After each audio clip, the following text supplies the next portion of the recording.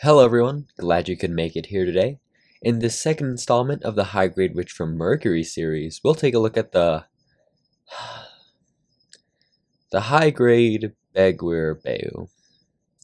This video was an interesting one to make as my local hobby shop first stocked these last September, and I planned on picking this kit up for my first Witch from Mercury video before it sold out within 12 hours. But after only 4 months of waiting, we can finally build and paint this, so let's take a look at what's in that box.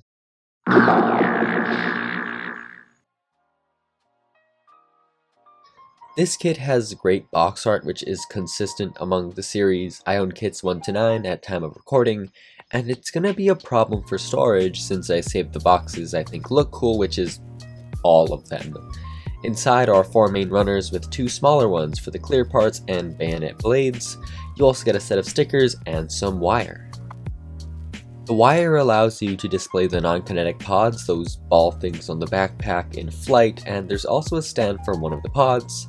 The kit does have 2 pods, which means waiting for the Witch from Mercury weapon stand to come out, or you could just buy a second kit. Just like the Lubris, this kit is very simple, but not in a bad way. Think simple more along the lines of thoughtful design and engineering. As a whole, the Beguir has less going on than the Lubris, but that means more articulation. It can do splits and squats like nobody's business, and there's even an unexpected ab crunch. I do wish there was a secondary elbow joint, and this kit also suffers from a lack of hand parts. It's also thinner than expected and has trouble standing up. Overall, I do think this kit isn't as strong as the Lubris kit is, but the main selling point would be the unconventional design. That being said, there's still a lot to enjoy, and I've honestly been spoiled by the large amounts of modern Gunpla I build for these videos. Bandai did a great job on this kit, and it's one that I can easily recommend.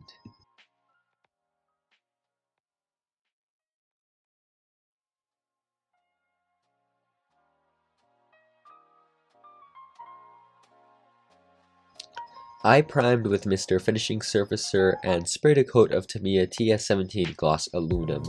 First are the frame parts, which I'm painting purple. The Beguir Beu has a purple frame which is pretty unique, and while I'm really trying not to do any basic repaints for this series, I have painted a frame purple before, and I like the result enough to reuse it here. I think I've used this purple mixture on multiple projects, but to be honest, I don't really reference the mixing ratios I include in these videos. It's more for you guys, but I haven't bought any new purples for this project, so I wouldn't be surprised. Frames are an interesting way to introduce a pop of color to an area which is usually overlooked, at least for high grades. Of course, depending on your preferences, you can adjust your colors to be more or less vibrant, and at this stage in the process, it may seem too vibrant for a frame color, but as you'll see later on, that may be what we need. After a bunch of tedious frame painting, I finally get to paint the main body. This is my first time using this color, Vallejo's Gray Green, which isn't the most appropriate name since it's not very green. It is most certainly gray and a little darker than the basalt gray I normally use for frames and mechanical detail. I like how it looks, but my bottle of paint wasn't the easiest to work with, being a little thick and almost in that clumpy sort of range. I'm heavily referencing the Beguir Beu's color scheme and using this color to replace all the light purple areas. This paint isn't the most neutral gray out there, and there is some sort of hue to it that I can't really place. I want to say that there is a tiny amount of green in it, just because of the name, and maybe I'll lighten a small amount of it with white to test that out. Although I like this gray, it honestly isn't that much different from something like basalt gray. Because of this, I don't really see myself using it very much in the future except as a last resort. But it could be used to do some dark gray color separation if I ever feel like it. Now I'm painting the main color on this kit, German gray, which is supposed to represent black. I've talked about this before, but I like using German gray instead of black. It's a lot easier to get a hold of, and at this scale gives off the illusion of black quite nicely. It's also easier to paint than black is, since some black paints end up being so dark you don't have a good idea of when they're dry enough to add a second coat. I've chosen to paint the kit in these dark grays because I had the concept of a Gundam hunter. After all, it is shown killing 2 Gundams off-screen and possibly many more mobile suits off-screen. I think the colors would visually camouflage the Beguir quite well among the vastness of space, and make it like an unseen alien entity that you don't notice until it's too late. I have said before that I rarely plan things on my builds, although I do work in general concepts like this, and do develop these concepts before I start painting. Not every idea I have makes it though. I actually thought of using pure black in geometric segments on these areas to add to the camouflage look, but thought it would be too busy. But I guess one of you can use that idea if you want to paint your own Beguir Beu. It's time to add decals, which is a step that I was super excited for. This is what delayed the Witch From Mercury build series, not the procurement of the actual kits themselves, which was pretty unexpected.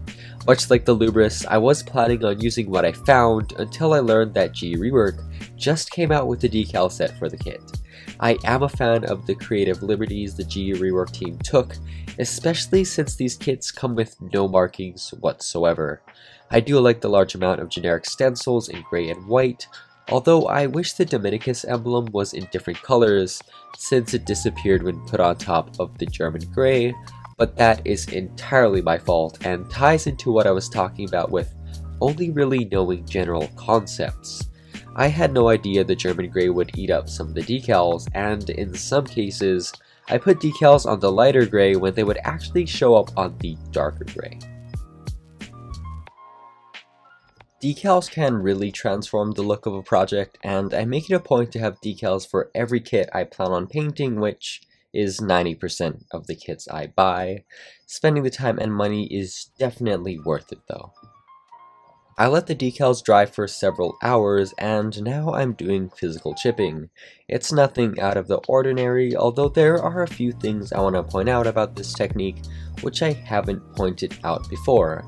As usual, I use 2 tools while doing this kind of chipping, metal tweezers and my hobby knife.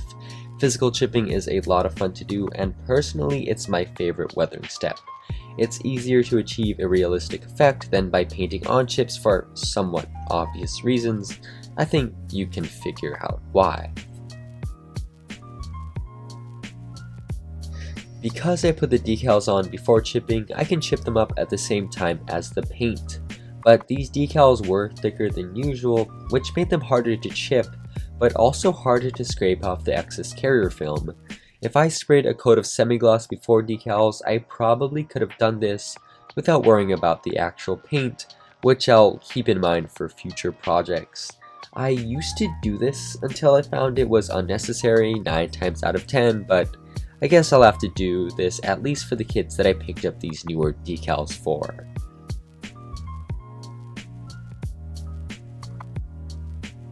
On the back of the knees, there are areas where the knee armor rubbed off the purple.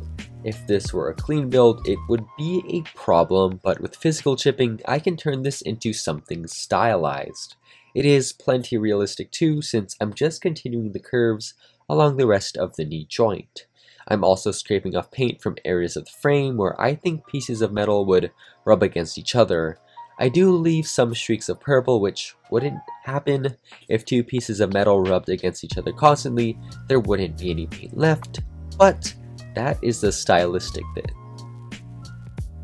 With weathering like this, I can take an aspect of acrylics often considered to be a weakness and play it to my advantage.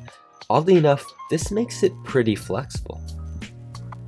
I'm also doing some edge wear using the flat end of my knife. When doing edge wear, it's important not to get carried away, and whenever I do this effect, I make sure not to rub off the paint along an entire edge, but instead split it up to make it more realistic and interesting. I'm also trying to avoid making mirror images of the weathering as well for these reasons.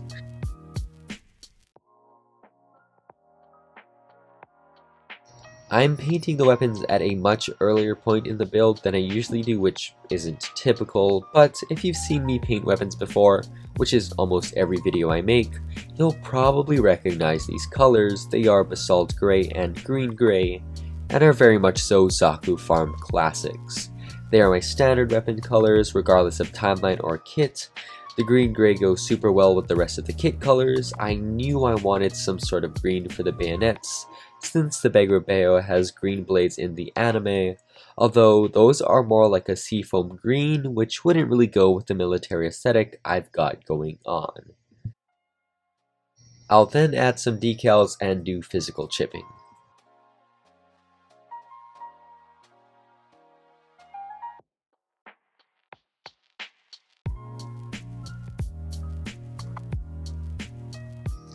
I sprayed a light coat of Mr. Super Clear Semi-Gloss, and I'll be doing a pin wash.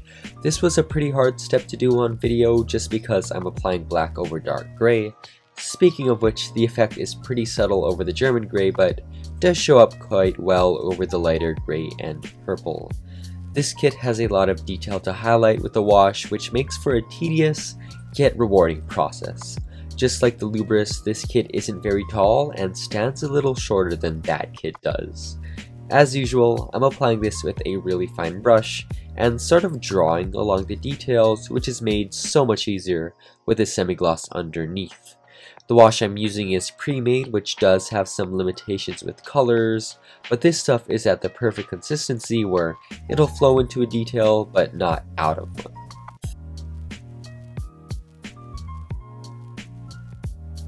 Another thing you can do with the wash is paint it over an entire surface to do some shading. I found that this only really works on details in the center of a surface and helps give the illusion that they are much farther backwards from the viewer. I use this on a lot of the frame parts since they are the innermost areas. The way I apply a wash on the weapons is the exact opposite of a pin wash. I'll cover the entire surface in wash and then rub off the excess with a paper towel, and if I remove too much paint, I'll add more in a pin wash sort of way. The result is a messier effect, which I prefer on weapons, since there's less going on mechanically. Although weapons maintenance is crucial, I would think mechanics put more care into maintaining a giant flying robot, since there is more potential for malfunction.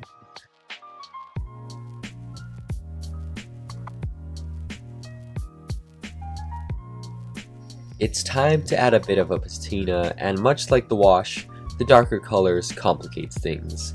Like the black wash, these didn't show up that well on the German gray, but this brings up a point regarding weathering black.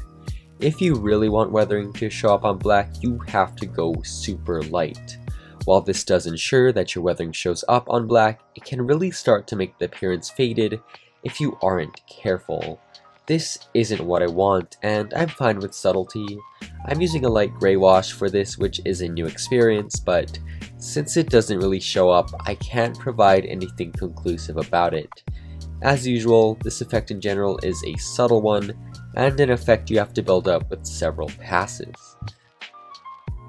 I'll then do some speckling with brown and black washes, and afterwards spray the entire kit with a coat of Mr. Super Clear Flat. And with that, the kit is done. Here's the high-grade Beguir Beu in the bare plastic, and here's the high-grade Beguir Beu with a little work. I want to thank you all for watching. Sorry the start to this series was delayed, but I am glad with how this kit turned out. The two grays look super sleek, even if they made a lot of the weathering seem non-existent, and I think I really captured the hunter vibe nicely.